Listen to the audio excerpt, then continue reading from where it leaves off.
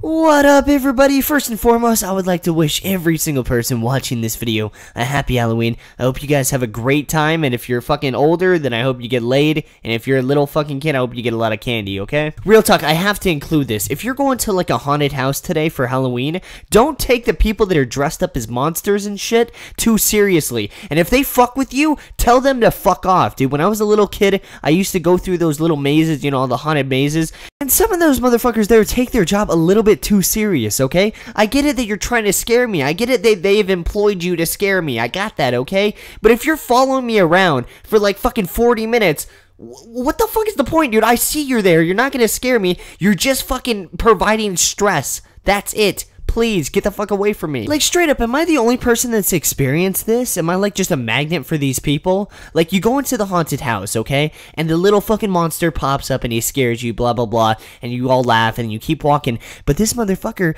doesn't stop. He follows you around for the rest of the duration of this little haunted house little thing. It's like, bro, there's a lot of other fucking people in here. There's a lot of other shit to look at. You're ruining this whole experience by distressing me and following me around. Like, bro, holy shit. And for the smug kid that's about to comment something like, oh my god, the point of it is to distress you, I'm not talking about he's behind me and he's like, oh shit, there's someone behind me. He's literally in my face for like 30 minutes, the whole fucking haunted house. He's literally in my face. Like, bro, my god, if anything, you're making it less scary. Like, it's almost at the point where it's like they want your number or something. Like, what do you want from me, bro? Bro, there's people behind me. You're not scaring them at all. What are you doing? Like, get this. This one time, I was in a haunted mansion. The dude popped up. He scared me, right? And he just stuck around for like 10 minutes, right? And midway through, I'm just like, she's like, what are you doing, dude? And he's like, ah! Like, he's still growling at me. And I'm like, what the fuck? How much do they pay this guy, dude? He's like still in character, and it's been like 20 minutes. It's more like 3 minutes, to be honest. But still, dude, it felt like 20 minutes.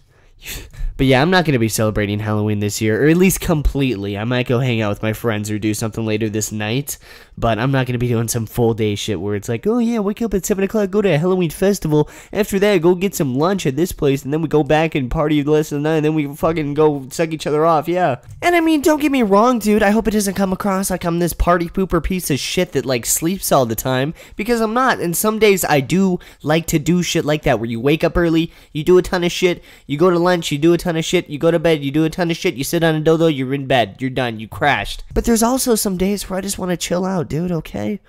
Chill out, watch some Netflix.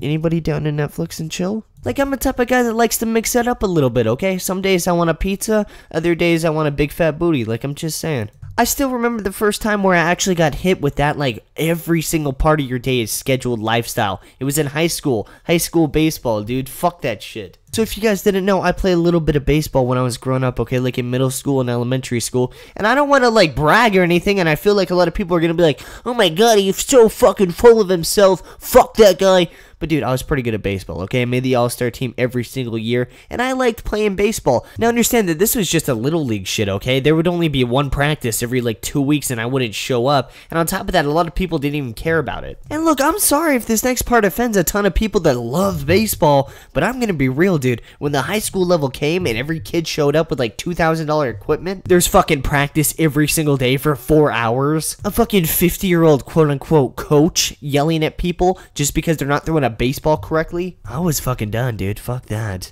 I was just sitting there like, guys, you do understand that we're a bunch of 16-year-old kids in tights throwing a baseball around, a little ball. We're literally throwing a ball around, and you guys are going to be upset about this. I'm done. No, real talk, though, I stayed for about, like, 2 practices when I just realized this is the most ridiculous thing ever. I'm going home. Fuck this. I'm going to play with my dick. And I think that's the perfect note to end this video on. Anyways, guys, I hope you guys enjoyed this video today. I hope you guys are having a great Halloween. And you can leave a like if you feel like supporting me and just feeling like being a great guy. I would really appreciate it. And I think, hey, I'm just thinking, but I think Jesus would as well. Hey. No pressure, though. No, I'm completely joking. But I hope you guys enjoyed this video, and thank you guys so much for watching, and peace, peace. Happy Halloween, you fucks.